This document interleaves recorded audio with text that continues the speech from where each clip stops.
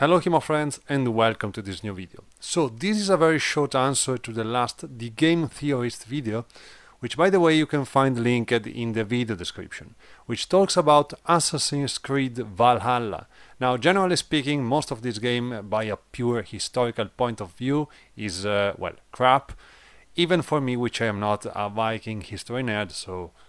But anyway, in his video analysis, the game theorist talks about some HEMA related topics which I would like to address. So I will be really specific, I don't want to go through all the video, so just follow me in these 4 points which I want to analyze.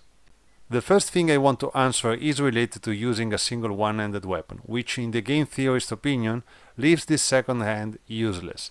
Well, this is not true. Sword grabbing is a quite common technique in historical manuals.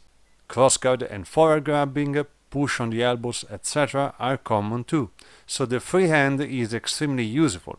It's so useful that, as you know, when I am using the two-handed sword, I generally leave the handle with my second hand when the sword grabbing option becomes possible. Having a second weapon of course is not bad at all, is even better, but having a free hand is not that bad anyway. The second topic I want to answer is about dual wielding. In the video, the game theorist states that it's possible to be offensive with only one side of the body at a time. I'm not entering deeply into historical plays now, but I want to share a simple concept. If the weapons are following the same trajectory, you can attack with the same body rotation with both weapons. The attack can happen simultaneously, so 1, it can be slightly delayed, so a fast 1-2, or it can be really delayed, so 1-2, depending from the situation. Thrusting with both weapons is even easier, by the way. So, it is possible to attack at the same time with both weapons? Yes, in many ways. Is it useful? Depends from the opponent, its equipment, its weapons, the context, etc., etc. One thing that the game theorist got right is the fact that dual wielding has most probably been mainly a dueling set of weapons, which is a very reasonable sentence in my experience. About the fact of dual wielding axes or axes and swords, I am not experienced enough on the few Viking sources existent, so check the Roland channel which tweets about this topic, namely Viking stuff. He may know far more than me about this topic. Again, you find the link in the video description. The third topic I want to analyze is related to the weird spiky renaissance shield generally called lantern shield. Now in the video the author questioned itself about how to attack with this thing, showing weird examples. Well, the answer is by extending your arm, basically. This shield is structured to have the blade on the same axis of your arm extension, so it's quite easy.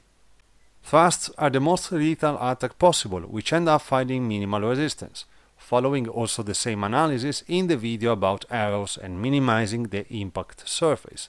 So yes, thrusting is easy. Is it easy against armored opponents? Well, it depends from the armor. Weird fantasy leather armor, you thrust in like butter. Mail, depending from the quality of the mail, it can be hard or impossible. Plate, not really.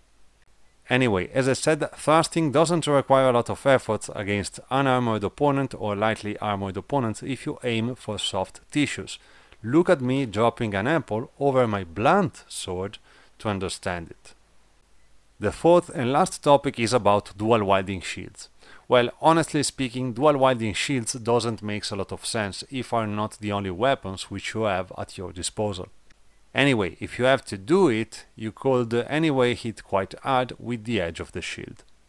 Anyway, what I want to point about this topic is when we speak about reasonable ideas and historical accuracy, we have to remember that our medieval ancestors were able to be as unreasonable in life as we are with our games. A good example is this weird two-handed dueling shield which Master Hans Taloffer teaches us how to use.